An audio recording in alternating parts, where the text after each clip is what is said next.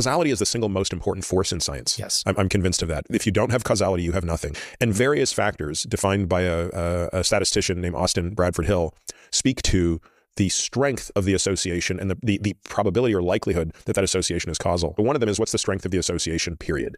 So if I knew nothing else, was the asthma the 289%? Celiac.